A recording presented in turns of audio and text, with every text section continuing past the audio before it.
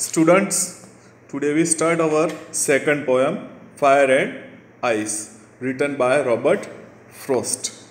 So, before starting this poem, we must know about the themes of this poem. Human emotions like lust, desire, hatred, intolerance, etc., can be destructive and bring about the end of the world if not controlled.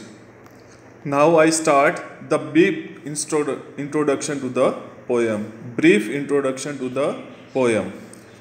So this poem is a meditation on the end of the world. According to the Bible, the world will end by fire. But the modern scientists believe that in case of nuclear war, all life on this earth shall be frozen to death. The poet has used fire and ice as two symbols in his poem. Fire represents desire and ice represents hatred among mankind. So, desire and hate are two deadly sins of mankind.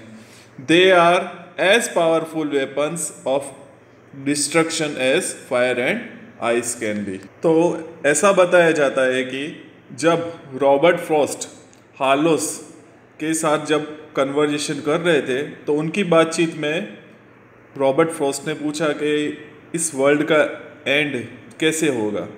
तो उस बातचीत में ये दो बातें बताई गई कि फायर से और आइस से इस अर्थ का एंड हो सकता है। मीन्स जो हम इंसान, फायर का जो यहाँ पे रिलेशन बताया गया है वो है ह्यूमन डिज़ायर्स। तो अभी हम लोग देखें तो इंसान के अंदर कुछ भी डिज़ायर हो उसको वो प्राप्त करने के लिए वो कुछ हद पार कर सकता है। तो इसी तरह वो चीज़ पाने के लिए वो दूसरों का नुकसान भी कर सकता है, अपना फ़ायदा देख सकता है, उसकी वो कामना पूरी करने के लिए वो नए नए तरीके अपनाता है। तो उस तरह से वो विनाश का कारण बन सकते हैं दुनिया के लिए।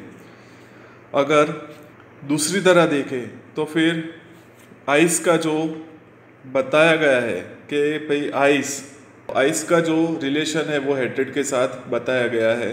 तो अभी हम देखें तो इंसान के दूसरे के प्रति, इंसान के प्रति बहुत घृणा, कुछ उससे ऊपर नहीं जाए, समाज के लिए घृणा, तो इस तरह की जो घृणा करते हैं तो उसके लिए कैसे भी वो वॉर के लिए तैयार रहते हैं। हमेशा ले जलन होती है एक दूसरे के प्रति कि भाई इसके पास ये है, मेरे पास ये नहीं है, तो उस काम से वो एक दूसरे से जलते रहते हैं।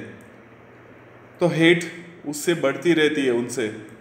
तो उस हेट के कारण भी अगर उनको उस तरीके उस लेवल पे रोका नहीं गया तो वो भी दुनिया के विनाश का कारण हो सकता है। Let's start the poem. Some say the world will end in fire, some say in ice. From what I have tasted of desire, I hold with those who favor fire. तो ऐसा बताया जाता है कि कुछ लोग मानते हैं कि ये इस पृथ्वी का अंत फायर के कारण होगा, कुछ मानते हैं कि बर्फ़ के कारण होगा, पर मैं उन लोगों को समर्थन देना चाहता हूँ जो कि फायर के साथ है, जो मानते हैं कि दुनिया का विनाश जो है वो फायर के कारण ही होगा। फायर मतलब डिज़ायर, वांट्स, जो उनको नहीं रोका जाए डिज़ायर को, तो ये दुनिया का नष्ट होने का कारण बना सकते हैं। But if it had to perish twice, I think I know enough of hate to say that for destruction ice is also great and would suffice. तो यहाँ पे आपको दो ऑकवर्ड वर्ड्स रीड करने को मिलेंगे। एक तो है पेरिश, तो पेरिश का मतलब होता है डाई, डेस्ट्रॉय, और सफिस का मतलब होता है सफिशिएंट। अगर दुनिया का दूसरी बार अगर विनाश होता है तो मैं सोचता हूँ कि इस दुनिया को नष्ट करने के लिए आइस ही काफ़ी है।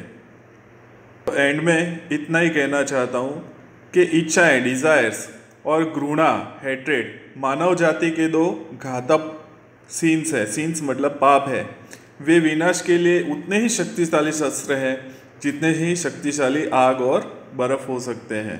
तो स्टूडेंट्स, इस पोएम में अगर देखें वापस से तो एलिट्रेशन इसमें बताया गया है। जैसे कि आप फर्स्ट देख सकते हैं 3 लाइन में कि सम से, तो स से स्टार्ट हुआ है।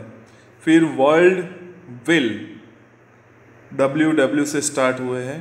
फेवर एंड फायर, तो इन शब्दों से मालूम पड़ता है कि ये इसमें एलिट्रेशन का यूज़ हुआ है। फिर आगे देखें इमेजिनरी, तो इमेजिनरी मतलब क्या होता है, जिसको हम फील कर सकते हैं। जैसे कि 5 सेंसेस से हम फील कर सकते हैं, उसमें से जैसे फायर और आइस, तो we can feeling of sheet by fire, और आइस को भी हम फील कर सकते हैं। तो इसमें इमेजिनरी भी है। और सिंबोलिज्म इसलिए कहा गया है क्योंकि fire is the symbol of desire और ice is the symbol of hatred. तो इसको सिंबॉलिकल पोएम भी कहा जा सकता है। Thank you friends.